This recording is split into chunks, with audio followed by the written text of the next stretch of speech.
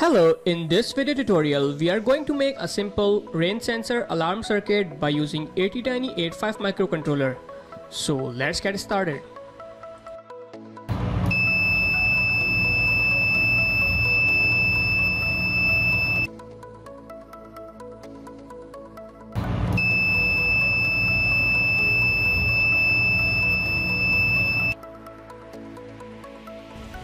For more interesting projects, please subscribe to our channel and don't forget to click on bell icon for our recent post notifications. This video tutorial is sponsored by PCBWay.com. They are providing you a high quality PCBs for just $5 only. So visit the website and click on this sign in button. Create your account and then click on $5 for 10 PCB button. Fill the specification like number of layer, dimension, color and quantity.